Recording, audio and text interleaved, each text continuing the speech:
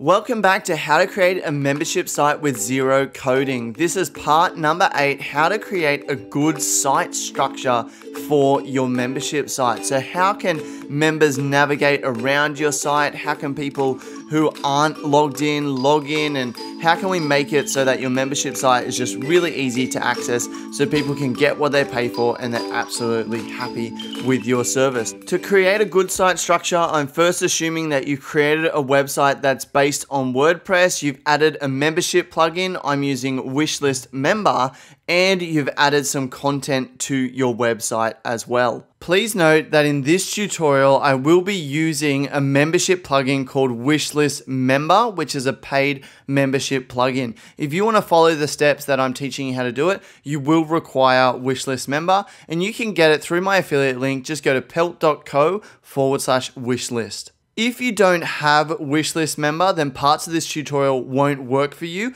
and you'll have to work out how to do some of these things yourself with the membership plugin that you've chosen. There are 5 main user experiences that we are going to cover in this lesson. There's the experience for the logged in users. Now, this will be the majority of people. This is your members. Once they've logged in, how do they navigate around your membership site and access your content? There's also the experience for people who aren't logged in yet. What will they see of your website? There is the experience of people logging in. So what happens as they log in? There's the experience of people who are registering for the first time. And then there's also the experience of those logged in users who want to manage their account. So that's what we're going to be looking at. So let's start with the logged in people. There's 2 things that we're going to be covering. First is the menu, which is probably the most important part of your site navigation. And also we need to make a decision about the homepage. I'm going to be using my membership site on Property Plus, which is an Australian membership site where I find properties for my members that are positive cash flow. It's not a perfect membership site by any stretch of the imagination, but there are some things that you can learn from this site. First, let's talk about the menu bar. Now, the menu bar is this section up the top where they can access different things from your website. And there's a couple of rules to follow. The first thing is have as little as possible in your menu bar. You really just want the main things that people are going to be accessing. So we don't want 100 different things in the menu bar. We only want, 4, 5, 6, as little as possible. You want no drop downs. So we can see as I go over account, there's this drop down logout. We'll talk about logout as the exception, but basically we don't want them to go to extras and then there be all these drop downs. We don't want hidden things from our customers. We don't want them to go diving into drop downs to find things because people just don't enjoy that. And on a mobile phone, which is where a lot of people will be, they just don't want that. Instead of using drop downs, use what I call portal pages. So if we go to my extras tab inside my membership site, this is effectively a portal page. So I've got some courses there, I've got some tools for them, I've got some bonuses. And so if you've got too many links and too many things to fit in the header, consider having portal pages. In this case, I've got the extras portal page, and so consider doing that instead of drop down menus. Now let's talk about how to create your menu. The first thing we need to do is to log into the back end of your website. To do that, you go to yourwebsite.com, whatever that may be. For me, it's my.melee.co, and then you add /wp-admin. So you go to this address and then log in, and you'll be brought to the dashboard. The next step is we want to add the plugin Nav Menu Roles. That's the name of the plugin. And the reason we're adding this is it allows us to control our menu based on whether someone is logged in or whether they're logged out, which is going to prove to be very important. So to add that plugin, we go to Plugins, Add New. We then go to the search bar and we simply enter Nav Menu Roles and click Enter. We should see it come up first. We click the Install Now button and we then click to activate the plugin. The next step is to go to Appearance Menus. So on the side here, we can see Appearance and we go to Menus. We now need to go ahead and create a menu. So we can see this button here, Create a New Menu. So go ahead and click that.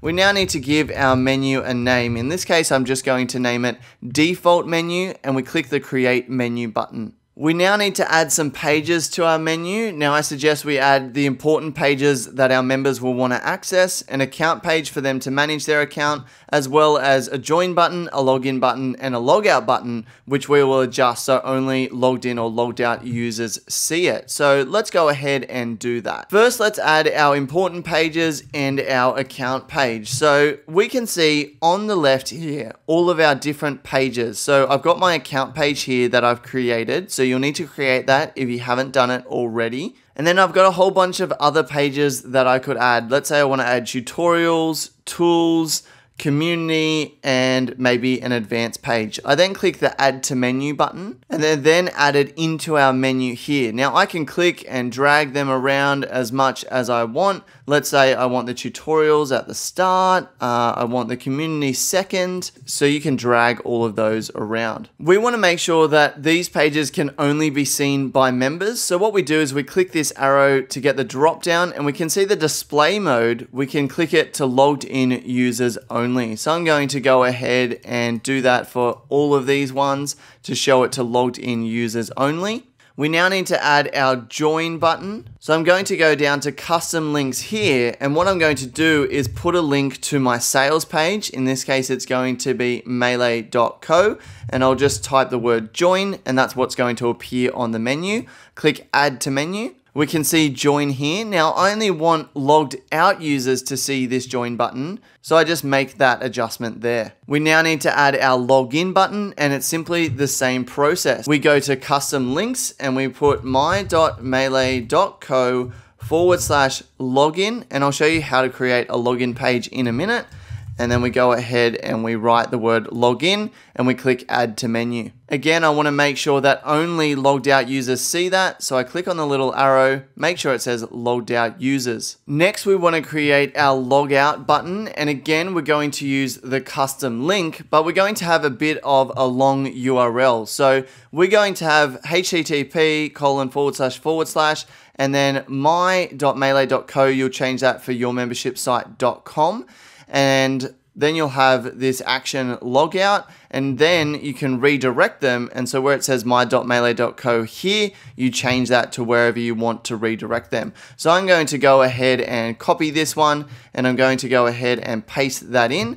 And then I'm going to put in logout and click add to menu. I will put this URL in the description below, so you can just go ahead and copy it and paste it into your website and just simply change my.melee.co in both of these areas to whatever your website is. I only want logged in members to see this, so I'll click on it, click for logged in users, and I only want this to appear under the account section. So I'll go ahead and make that tiered under account so it'll appear as a drop down just like it does on Property Plus. Once our menu is set up, we then go ahead and click Save Menu. So now that we've created our menu, we need to actually add our menu to our site. And to do this, we go to Appearance, Customize. And now depending on the theme that you have active, which is something we'll talk about in the next lesson, this may look slightly different, but it'll be pretty similar. Basically, you need to find the area for menus, and then you have menu locations,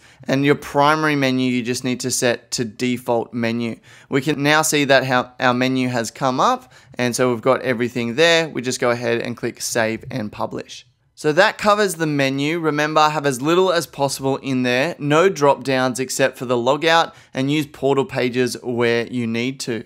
Now let's talk about your homepage. You're either going to want to have a portal or updates on your homepage. So if we look at On Property Plus, I've got updates, and so these are the new properties I list every day. That's because people sign up for my membership site primarily to get access to these property listings. An example of a portal, however, would be this tool that I'm subscribed to, Real Estate Investor. When I log in, I'm brought to this page, and we can see they've got all these different links to the different part of the site.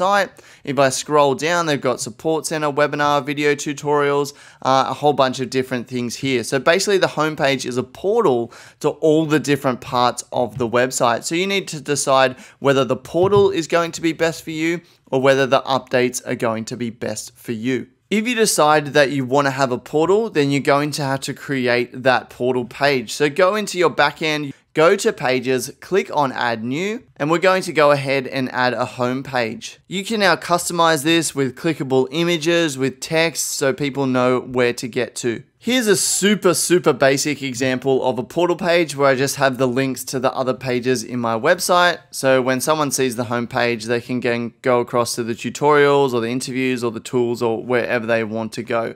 Now you can get more fancy with this and add images and videos and things like that if you want, but I just wanted to show you this as an example. We then go ahead and publish that page. You then want to click on Add New again, and you want to add a page for your updates. So I'm just going to call this blog, or you could call it updates, or you could call it whatever you want. So go ahead and publish that. You don't need any content in this. Now go to Settings, Reading, and where it says Front Page Displays, change this from your latest post to a static page. And for your front page, select the home page. And for your post page, select the blog or the updates page that we just created, and go ahead and click Save Changes. This is what the homepage used to look like with the most recent post here. If I go to the homepage again, we can now see that it is our portal page. So that's how you create the portal page. If you did want your updates to be on the homepage, then in the reading settings, just make sure your latest post is ticked instead. So that covers the logged in user experience, and the main things we need to consider are the navigation or the menu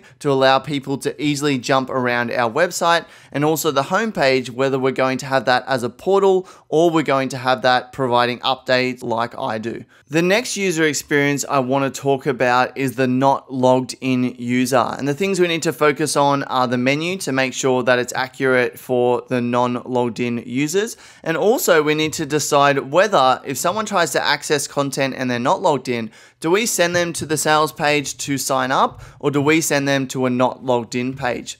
First, let's have a look at the menu. So with our menu, we just need to make sure that content that is for members only is ticked for logged in users only, and content that is for people who are logged out only should be ticked for logged out users. You may also want to have some content like the support that is for everyone. So I've logged out, and we can see that the menu bar on the side here only shows join, login, or support. It doesn't show any of the members' content. However, this homepage as a portal is still showing, and I don't want non-logged in people to see that. So to fix that, I'm going to go ahead and log in, go to Pages, All Pages, find the home page and click Edit, and then scroll down, and for content protection, I'm going to put Yes, protect this content, and then I'll select my membership levels. And now we need to decide when someone tries to access that page when they're not logged in, are we going to send them to a sales page or a not logged in page? You would send them to the sales page if a lot of people are likely to go to your membership site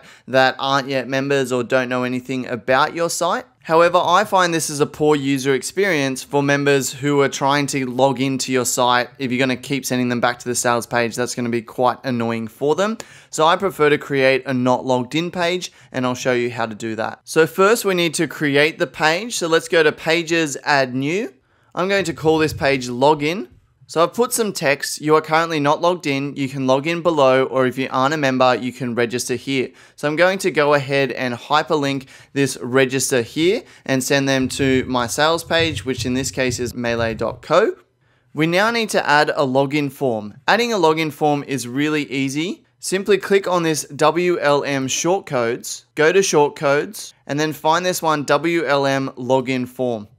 I'll then go ahead and click publish. So the page will look a little something like this, where it's got you're not currently logged in. They can click to register, or they can go ahead and log in.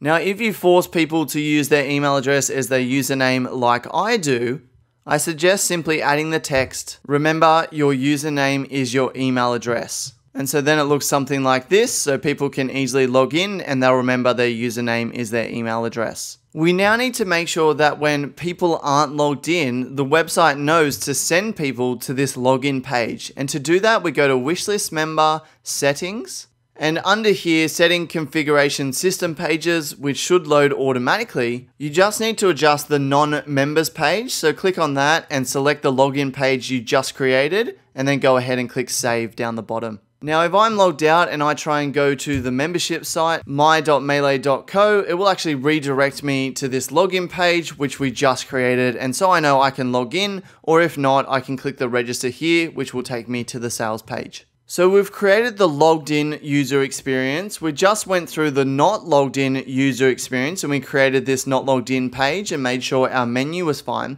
Well, what happens when someone's actually logging in? The only thing we need to do now is set what's the first page they're going to see after they log in. So after someone fills out this form and clicks log in, where do you want to send them? And in most cases, it's going to be the home page.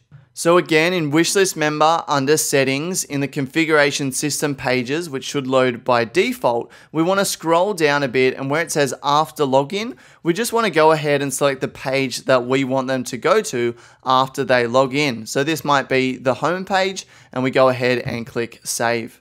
So now when someone fills this out and logs in, they'll be automatically taken to the home page. They won't be taken to the back end of your website, which is what would have happened otherwise. So that's the login experience. Really easy. We just had to set the first page after login. Now let's talk about the new registration experience. So first, someone's got to pay for your membership site, and we'll talk about that in episode number 11 about how to collect payments for your membership site.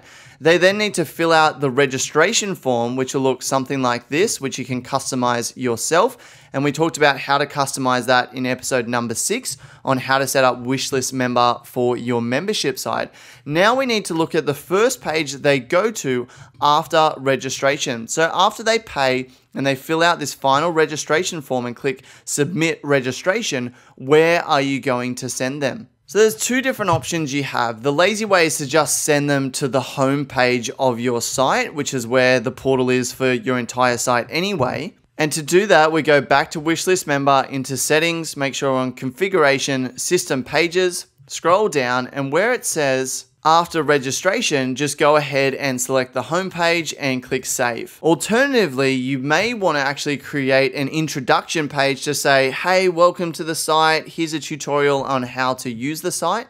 And to do that, you would simply go to Pages, you would click on Add New, you would add a page, let's call it Welcome. You would put in your welcome text and tutorial. So this is a thing that they would see after they register. Click Publish. And then back in Wishlist Member Settings, under the System Pages, we would go down to After Registration and we would select the Welcome page. So now after they fill out this form and click Submit Registration, they'll be taken to a welcome page that says, hey, welcome to our website. Here's the deal, check it out. So that's the basics of new registration. We just really need to focus on the first page after registration. Lastly, we're on the home stretch, guys. We just want to look at the managing account experience. If someone wants to manage their account, how do they go ahead and do that? So the biggest thing we want is an account page where we can put all this stuff on there. We can put a reset password, adjust subscription, support, and cancel. These are the 4 main things people are going to want to do. And then we'll also have the logout as a dropdown, which we already covered. So we've got our account page here. We've got the logout as a dropdown, which we already covered. So let's go ahead to this account page. And currently I have nothing on there. So let's go ahead and edit that. And I now want to add an option for them to reset their password. So I've added some text, change your password, click here to reset it. Now we need the link that they're going to click, and to find it, go to yourmembershipsite.com. So for me, it's my.melee.co, and then do /wp-login.php and click enter. You'll then be brought to this page. Click on the Lost Your Password button down the bottom, and then go ahead and copy the URL.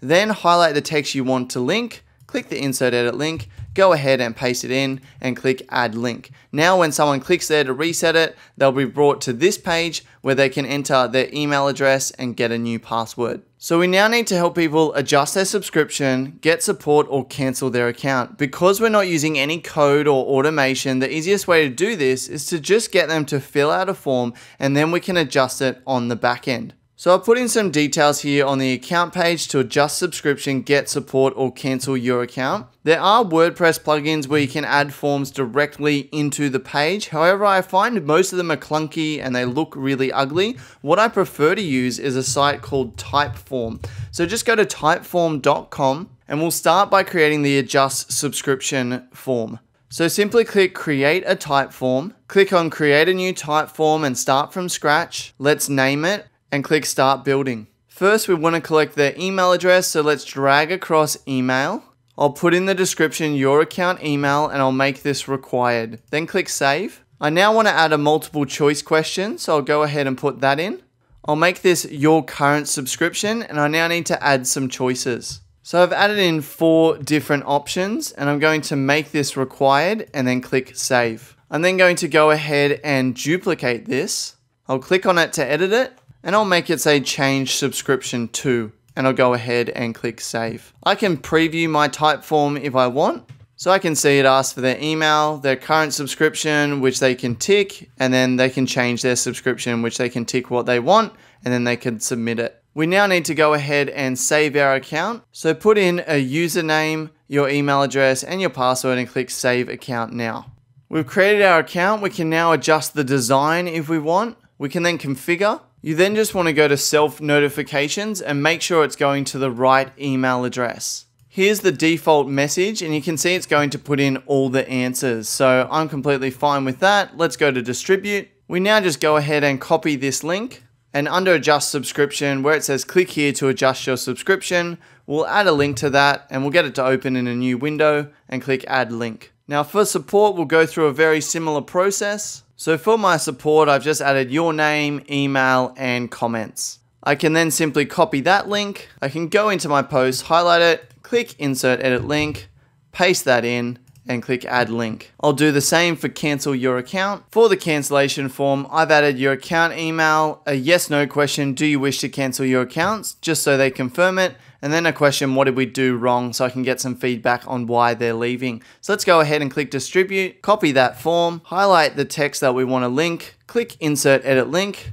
paste in that text, click add link, and then we can go ahead and update. Now when I view the account page, I can adjust the subscription if I want. If I click that link, it'll bring up this type form where I can enter in my email, current subscription, and change my subscription.